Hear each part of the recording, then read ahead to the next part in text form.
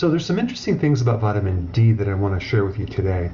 First of all, vitamin D is actually stored in your fat cells. So if you get too much sun or you take too much vitamin D from a supplement, that excess goes to your fat cells to be stored and used when you need it.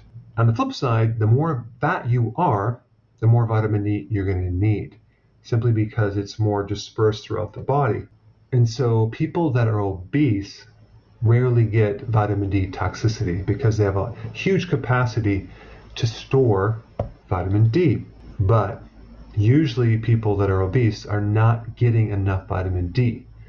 First of all, from the sun, it has to penetrate a larger fat layer, which makes it more difficult to absorb. Secondly, most everyone, including overweight people, are just not getting enough vitamin D. In fact, it's impossible to get it from your foods, and unless they're taking it on a regular basis, chances are they're going to be deficient. But my point is that overweight people are more deficient than thinner people. And that probably also has to do with them having a lot of insulin resistance. And when your receptors for insulin are downgraded or resisting insulin, they're also resisting vitamin D.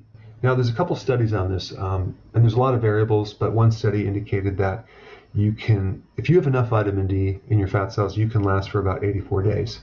But again, who has enough vitamin D? And also, when you get tested from the lab, they usually only test the pre-vitamin D, not the active vitamin D. So there's also this question of conversion. Vitamin D as a precursor has to go through the liver and then eventually the kidney to be converted to the active form of vitamin D, which, by the way, only lasts 15 hours in your body. And so if there's any problem with your liver, and especially kidney, if you're diabetic, for example, you're going to have a problem converting vitamin D. And even if you get tested and it shows normal, it doesn't mean that you're actually getting the active form of vitamin D.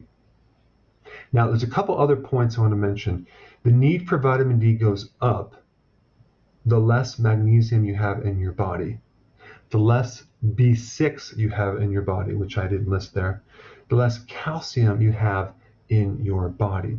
You need more vitamin D if you have osteoporosis, if there's more inflammation, as in an autoimmune disease or arthritis in general. You need more vitamin D if you're going through an infection. And the big point I want to bring up is if there's any problem with your kidney or your liver, if you have a fatty liver, if you have cirrhosis, the inactive vitamin D, even if you're taking supplements, to the active form of vitamin D. And it's going to be really hard to pick that up in a blood test. All right, thanks for watching. Hey, before you go, if you're benefiting from any of my content, I would love to hear about your success story. Please share it in the link down below.